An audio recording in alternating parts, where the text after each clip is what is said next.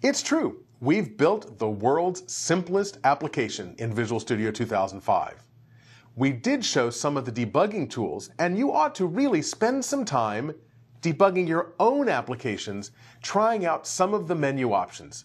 In this course, we're really focusing on language features and not features of Visual Studio, but we will show off as many as we can as we work through our applications. It's a big, complex application with lots of tools to help you build applications quickly and painlessly.